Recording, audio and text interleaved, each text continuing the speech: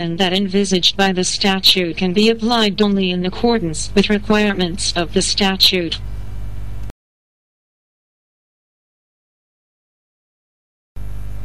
Para 14.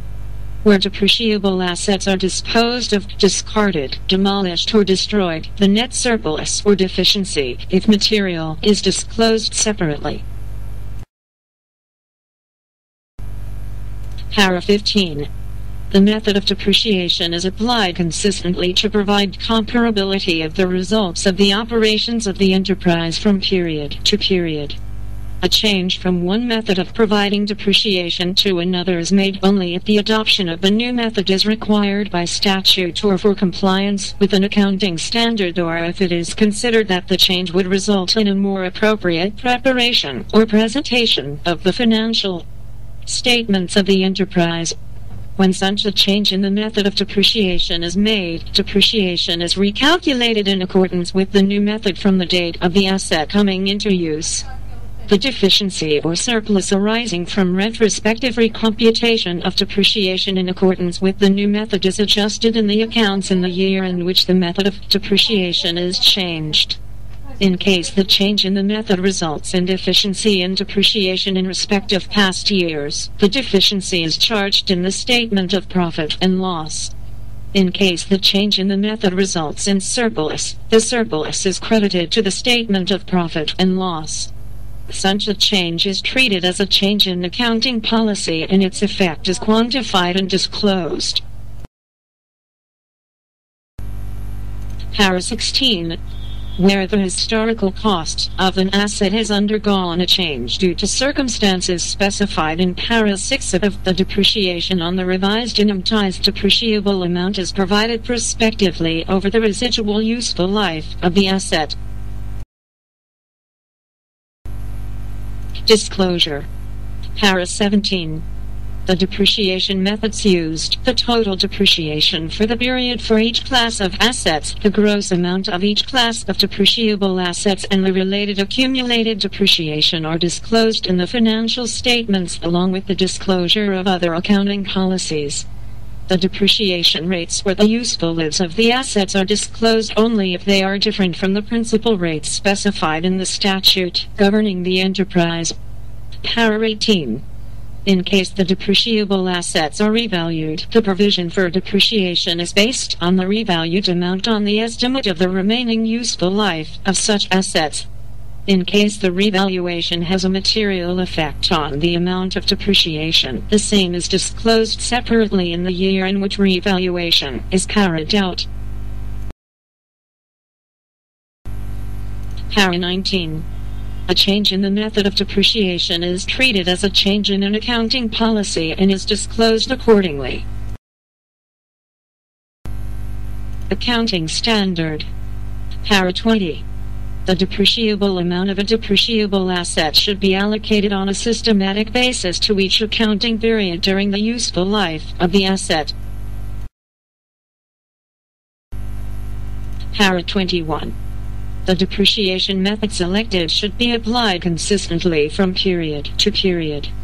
A change from one method of providing depreciation to another should be made only if the adoption of the new method is required by statute or for compliance with an accounting standard, or if it is considered that the change would result in a more appropriate preparation or presentation of the financial statements of the enterprise. When such a change in the method of depreciation is made, depreciation should be recalculated in accordance with the new method from the date of the asset coming into use. The deficiency or surplus arising from retrospective recomputation of depreciation in accordance with the new method should be adjusted in the accounts in the year in which the method of depreciation is changed.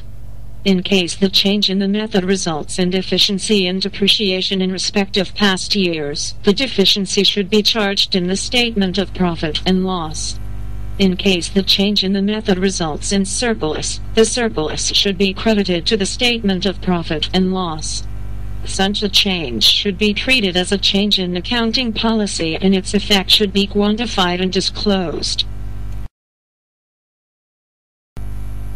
Para 22.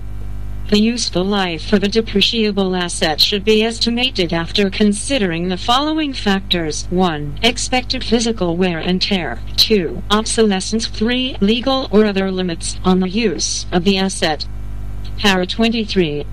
The useful lives of major depreciable assets or classes of depreciable assets may be reviewed periodically.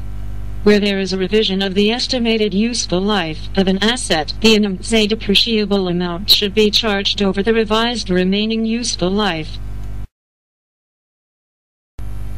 Para 24. Any addition or extension which becomes an integral part of the existing asset should be depreciated over the remaining useful life of that asset. The depreciation on such addition or extension may also be provided at the rate applied to the existing asset. Where an addition or extension retains a separate identity and is capable of being used after the existing asset is disposed of, depreciation should be provided independently on the basis of an estimate of its own useful life. Para 25.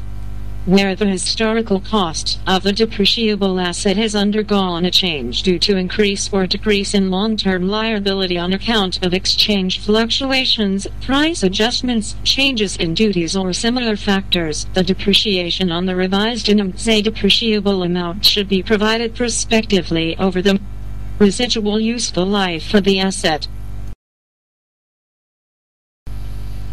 Para 26.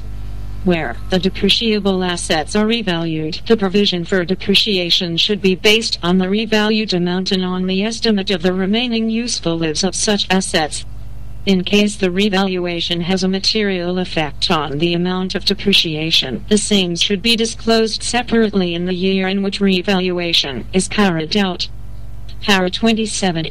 If any depreciable asset is disposed of, discarded, demolished or destroyed, the net surplus or deficiency, if material, should be disclosed separately. Para 28. The following information should be disclosed in the financial statements. 1. The historical cost or other amount substituted for historical cost of each class of depreciable assets. 2. Total depreciation for the period for each class of assets. And 3. The related accumulated depreciation.